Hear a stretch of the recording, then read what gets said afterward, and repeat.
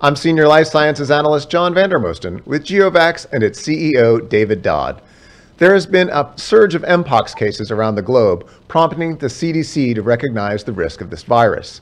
There's a non-US based global supplier of the Mpox vaccine, and legislators are advocating for a US based provider, opening the door for GeoVax. David, can you provide some context?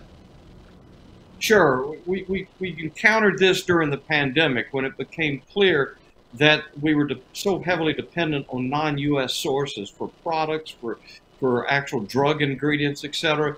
And today there's a single monopolistic supplier worldwide for the Mpox vaccine. And that really concerns many people in the federal government and legislators, as well as many of us as citizens, that we're totally dependent on a company that's out of Denmark to supply that. As a result, GeoVax acquired the rights from the US NIH of essentially the same vaccine.